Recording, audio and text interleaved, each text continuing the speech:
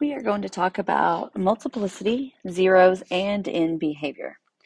So let's start with in behavior. So when we are looking at polynomials, so polynomials functions are anything that has an x value in there. So we could start with linear y equals x or f of x equals x. Let's go ahead and switch that over to f of x equals x. So that's linear. Then we have f of x equals x squared. Then we have f of x equals x cubed. And then so on. So we could say f of x equals x to the whatever value. So let's say in value. So these are polynomials. So we want to look at the ins behavior. So whenever I'm talking about in behavior, thinking about a graph, and we want to look at how does the left go and how does the right go. So when we talk about linear, this one is as x approaches negative infinity, y approaches negative infinity. This is going down. It falls down. And then if we look at the right side, as x goes to infinity, the y goes to positive infinity also. We could look at all the different other types. So we can talk about the leading coefficient test, okay?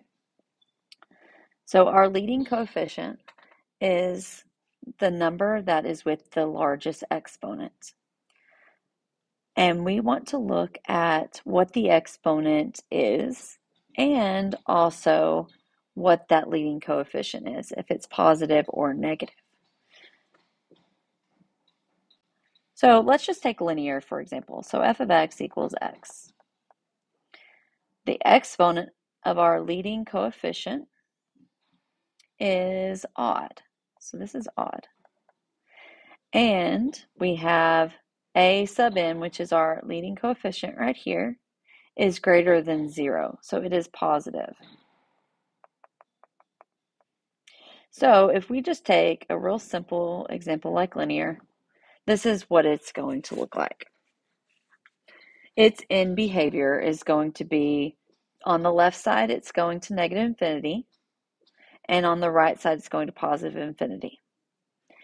Then if we look at a negative example, this would be like negative f of x, or f of x equals negative x, which is still an odd exponent.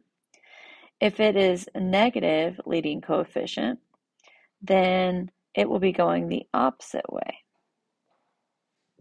So to the left side, it's going to infinity, and on the right side, it's going to negative infinity. So real quick, if I were to erase just part of that, I want to keep the other part. I want to keep that. Because sometimes I have graphs that have a lot of things going on in the middle. So if you think of like x to the third, it goes like this, right? So it is still going on the left side going to negative infinity, on the right side going to positive infinity. So it doesn't matter what's going on in this middle. All we care about is how the ends are going. So this would be going down and this would be going up. And then I can look at this one too. So this is going like this. There's something else going on, but if we're going to the left, it's going to positive infinity, and the right is going to negative infinity. So this is our end behavior. So then if I look at when the exponent is even, so we'll take a real easy example like quadratic. Our exponent is 2, so it's an even exponent. Leading coefficient, and this is if it's positive. So we can take a real easy example like this. Then as it goes to the left, it goes to positive infinity, and the right is positive infinity. Then the other one, if the leading coefficient is negative, it's less than 0, then it's going the opposite way. So for even, it goes the same direction. So if it's going either up or it's going down. So it's either going up to positive infinity, left and right side, or going down negative infinity on left and right side. So just like I did the other one, I'm going to erase that so that we just have part of it. So it's like this and like this. And this one's like this and like this. So there's something else going on in between the two arrows. It just depends on what that exponent is. So like a x to the fourth, it's going to be like this, right? So there's something else going on, but what do we care about? Just the ends. How does it end? How does it go on the left and how does it go on to the right? So these, if it's positive, it's going up to infinity on both. If your leading coefficient's negative, it's going down to negative infinity on both. And the phrase that we are going to have for end behavior is, I'm going to write it down here. Left side, left end behavior is going to be as x approaches negative infinity, comma, f of x does something else. It's going to approach either positive or negative. And then your right end behavior on the right side, as x approaches positive infinity, f of x does something. It either goes to positive or negative infinity. I'm going to erase this little line, it seems. I need to change that real quick. So that is our phrase for the end behavior.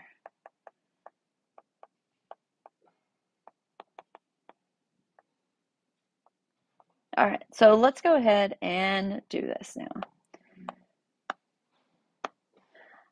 All right, so what we look at is we look at the leading coefficient, which is the value of the term that has the greatest exponent. So it's 3, so we have an odd function. And so we need to also look at, is this positive or negative? And it is negative. So it's going to be this one right here. So the left side is going to go up, the right side is going to go down. So we're going to say for the left, as x approaches negative infinity, that means it's going left, left, left, left, left, left. Then f of x is going to go to positive infinity because it's going up, right? Up. So this is positive infinity. And then the right side is going to be as x approaches positive infinity, f of x approaches negative infinity. So I could say here, the right side is going to negative infinity. So the first part, the as x approaches, is going to be the same for every left, no matter if it's even or odd. Where it's going to have the change is going to be the f of x. So we could also say this, as you go to the left, it's going to go up to infinity, and as it goes to the right, it's going to go down to infinity. Okay, let's go to the next one. This is another odd function, but the leading coefficient is positive. So we're going to be looking at this. So if it's positive, that means it's going to end positive. It's going to be like this. So for the left side, we're going to say as x approaches negative infinity, f of x approaches negative infinity. Because this is going down. So we're going to come back over here. If it's going down, it's going to negative infinity. And then if it's going right, it's going up to infinity. Okay, so now the right side. As x approaches positive infinity, it's going to the right. It's going to go up. So f of x approaches positive infinity.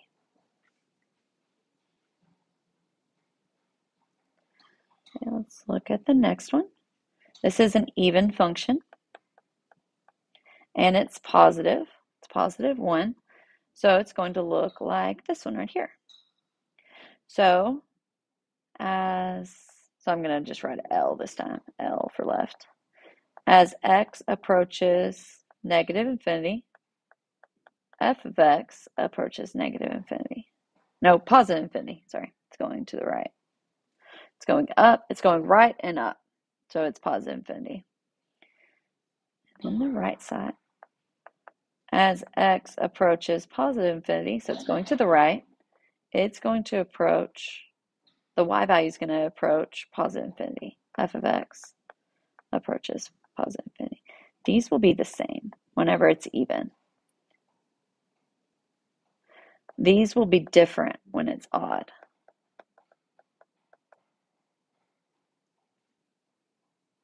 So even functions in the same way as they start. It has the same end behavior. So you can write that up here, same.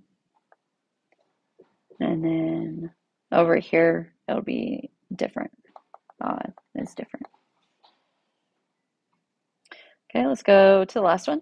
This is an even function. So it also has a negative. So that is this one right here. So it's going to end like this. Oh, this one should have been like this. All right, so left side. As x approaches negative infinity, it's going to the left. F of x is going to go down to negative infinity. So this is negative infinity. And then our right side, as x approaches positive infinity, it's going to the right. F of x is going to still approach negative infinity because it's going down. So that is our end behavior. Okay, so let's go to the next page. Repeating zeros. So we're going to talk about zeros and multiplicity. Okay, so zeros is how many times it crosses the x-axis. So a 0 is an x-intercept. Multiplicity is how many times does it cross. So to figure out how many zeros, you are going to look at what the largest exponent is. So how many zeros? You're going to look at that f of x equals a sub n x sub n, and it's going to be in zeros. So if I have an exponent of 5, it's going to be 5 zeros. If I have an exponent of 10, it's going to be 10 zeros. That doesn't mean it's going to cross 10 times. That means that we have up to 10 times that it can cross, because we could have some repeated zeros. So we're going to talk about repeated zeros too. So repeated zeros is x minus a raised to a k yields a repeated zero. X equals a of multiplicity k.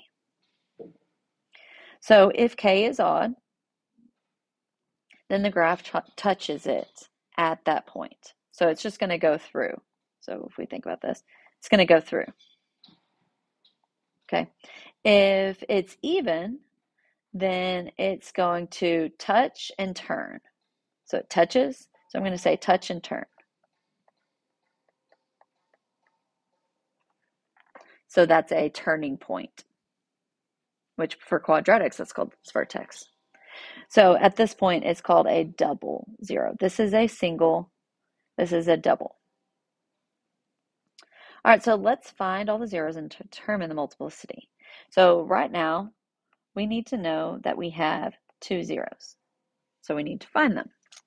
So we've been doing this a lot. We've been factoring and solving. So x squared minus 25 equals 0. Well, I can factor that. X minus 5, x plus 5 equals 0.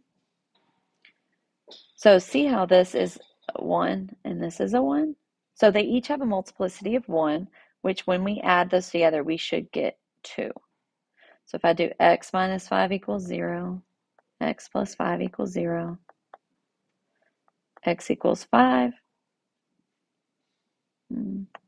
I'll try that again. X equals 5. And it has a multiplicity of 1. It's called a single. And then this one is x equals negative 5. It is also a single.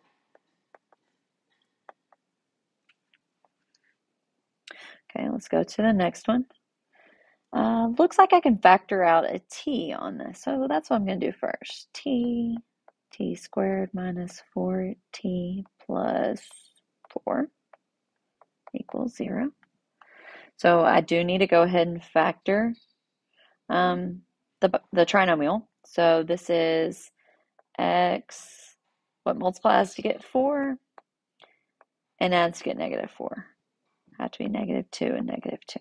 So x minus 2, or t minus 2 equals 0. Or we can write this as t minus 2 squared. So t equals 0, and that is a single.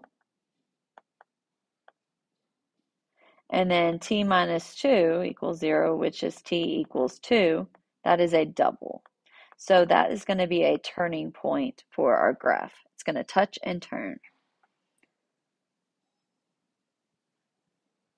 Okay.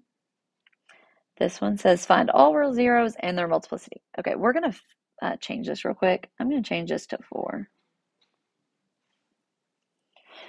Then I'm going to factor. I'm going to factor out a negative 2x squared. And then that leaves a 2x squared minus 1 equals 0. So negative 2x squared equals 0. So this is going to be multiplicity of 2. Divided by negative 2, take the square root, x equals 0, and it's a double because of that. So it's going to touch and turn right there. Okay, and then we have this other one.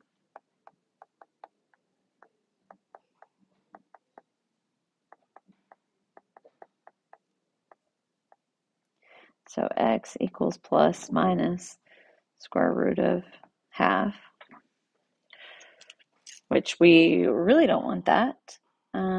So it's going to be 1 over square root of 2, because square root of 1 is 1. Well, I really need to rationalize that denominator. So x equals plus minus square root of 2 over 2. And which this actually means we have x equals square root of 2 over 2, and x equals negative square root of 2 over 2.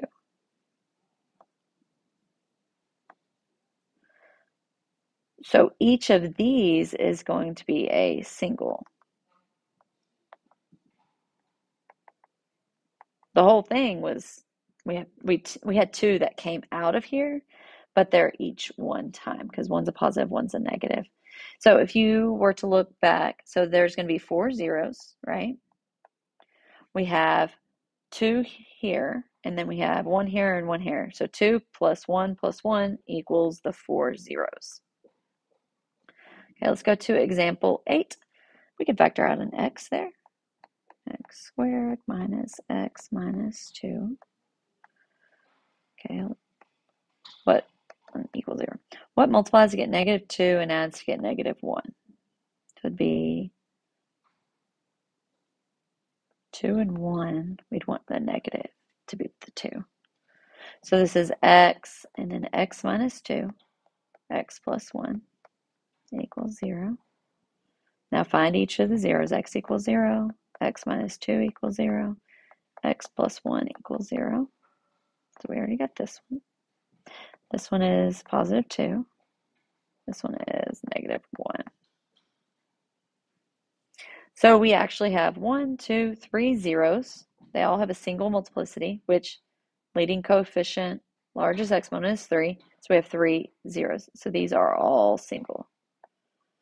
Single, single, single, which makes it 3 total zeros. Okay, our last example. Let's go ahead and factor out an x.